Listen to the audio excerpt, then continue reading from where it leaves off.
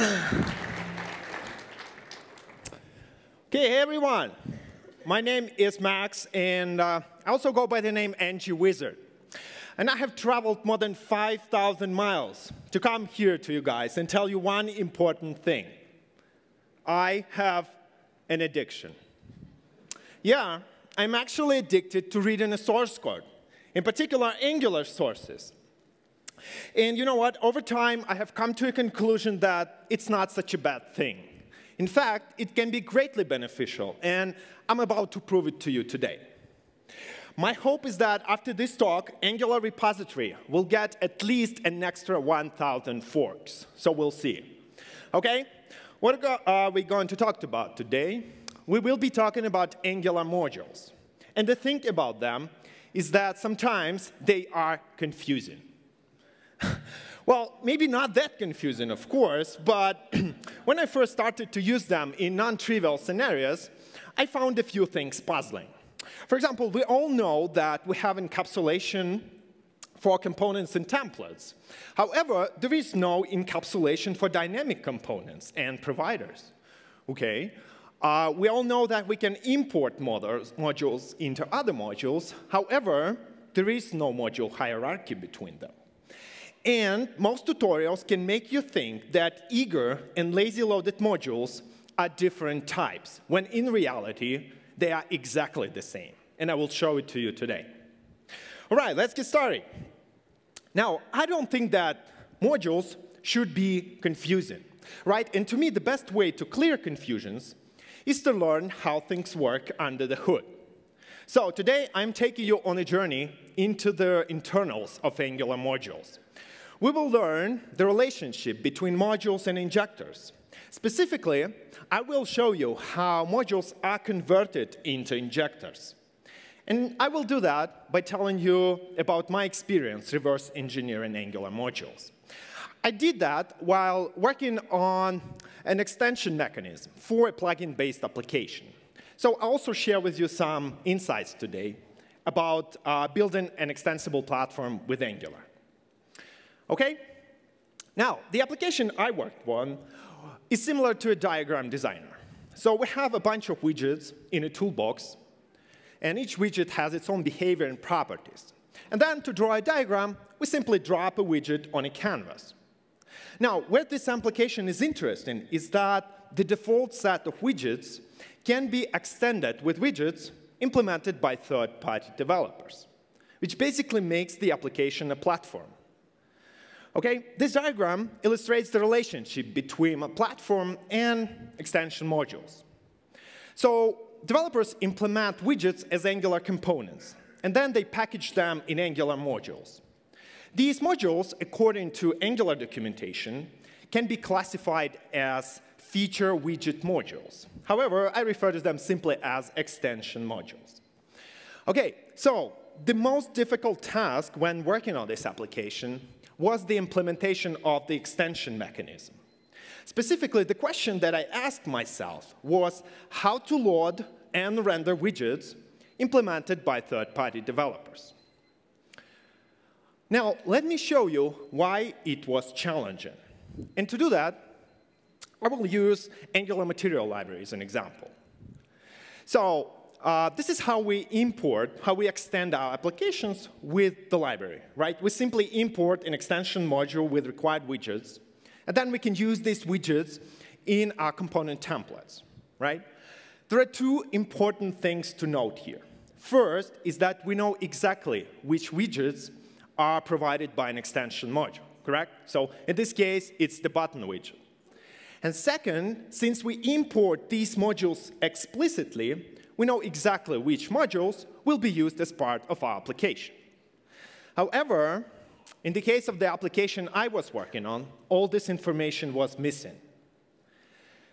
Angular, the developers can put as many widgets as they like in an extension module.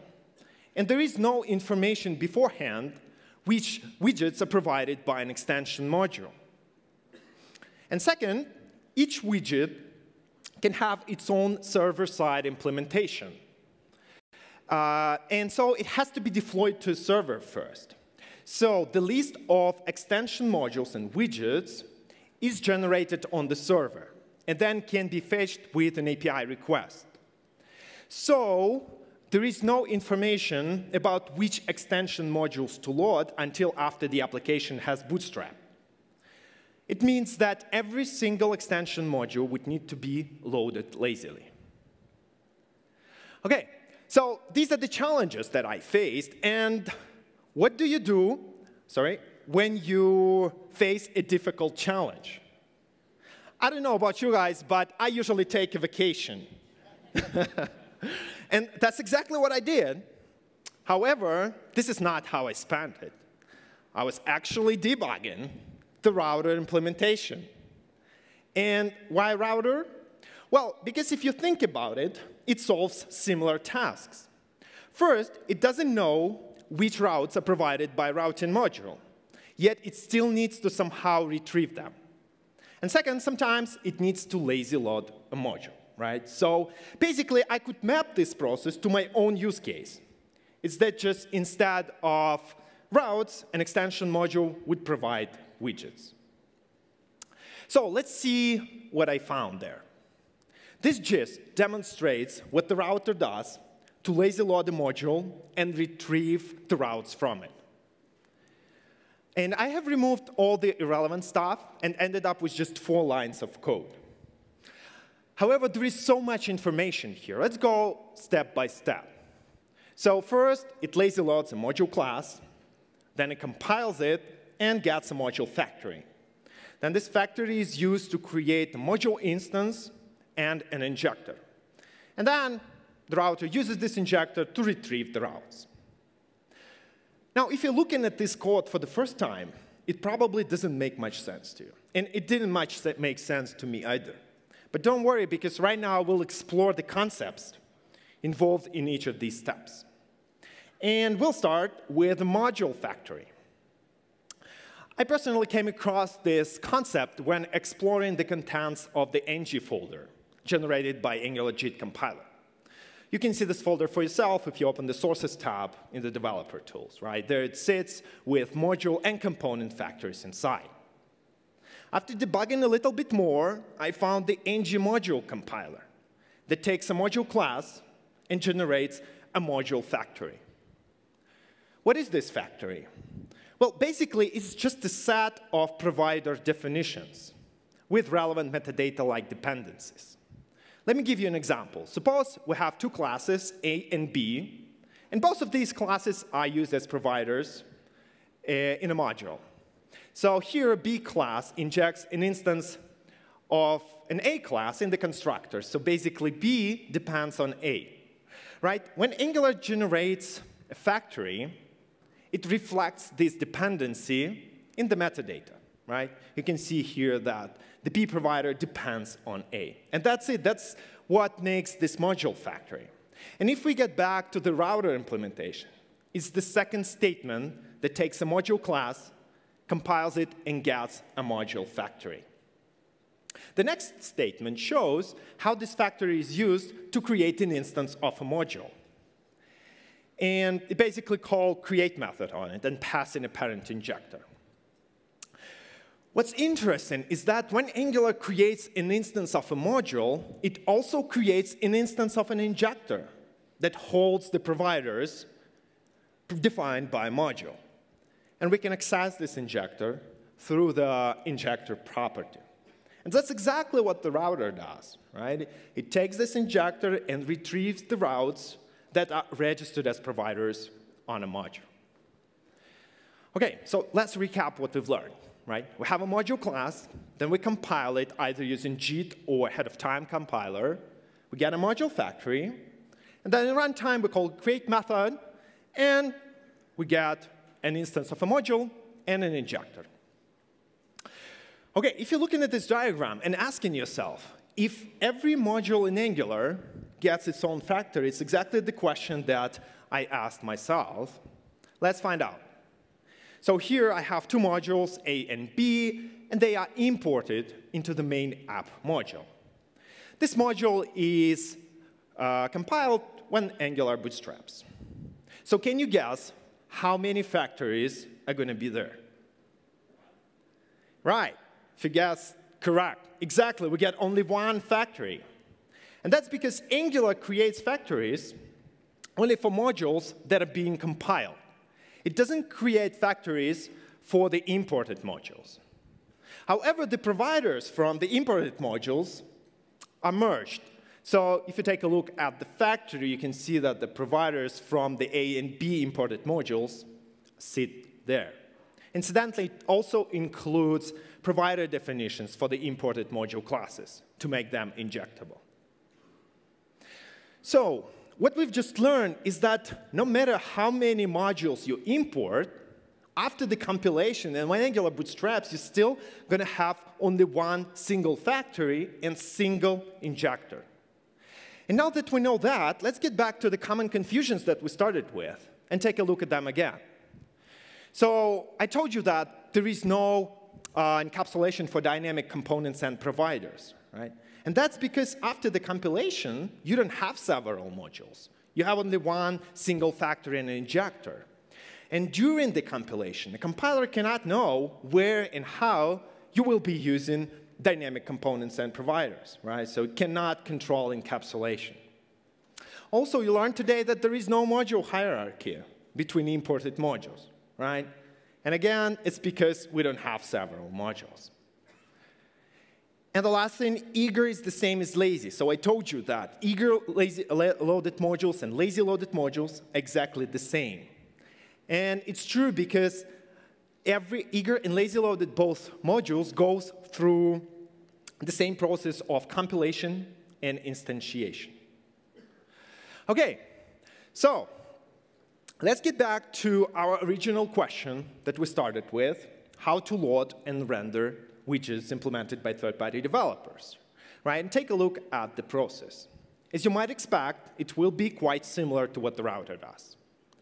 So we load a module class, and then we compile it and get a module factory. Interestingly, this particular piece of the process can be optimized by first compiling a module class during the build time using a ahead-of-time compiler, and then loading this factory directly to the browser. Once we have a factory, what do we do with it? We use it to create a module instance and injector, right? We call create method, and we get an injector. And if you ever wondered what is lazy loading, it's exactly these steps. And they are not different to how an eager module is compiled and instantiated. OK, once we have an injector, we can follow in the footsteps of the router and retrieve our widgets.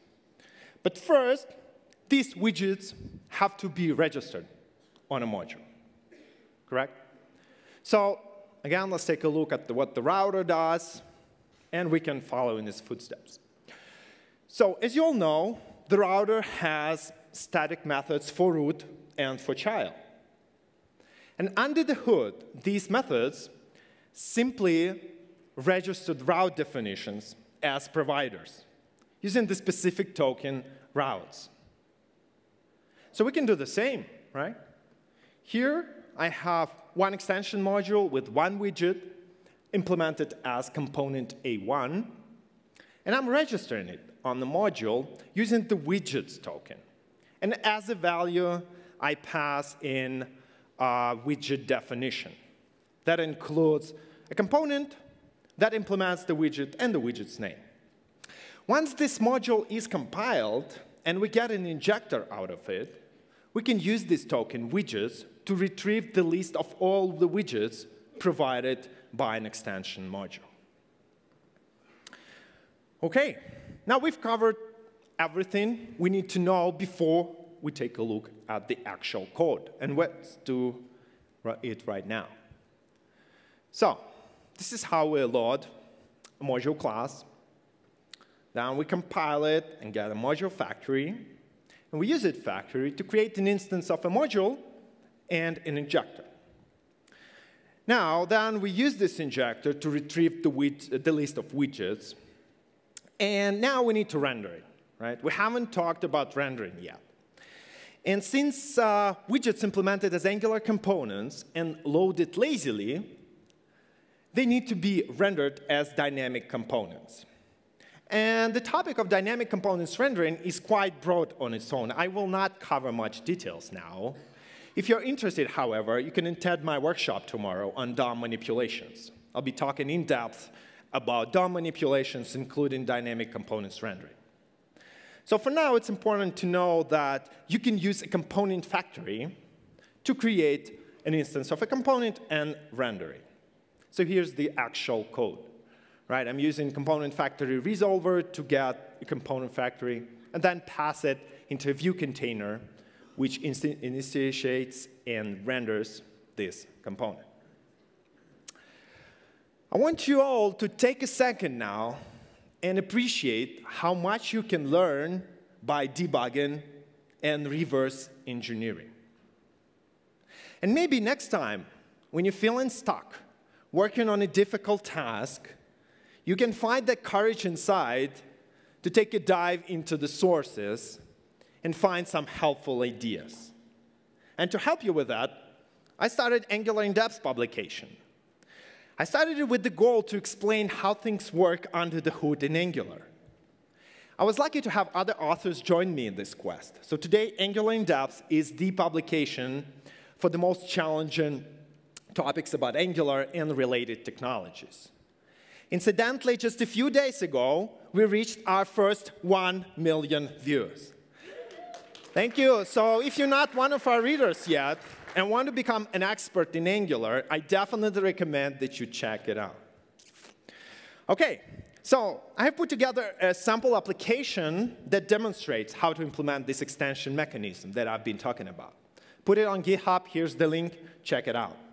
I have also written a few articles on dynamic components rendering and common confusions with modules. Again, here are the links. Do check them out. OK, and the last thing. Wise men say that truth lies within. And in case of Angular, it's within the Angular sources. So don't be afraid to read them and find the truth. However, always remember that nothing stays the same. Thank you for your attention and good luck.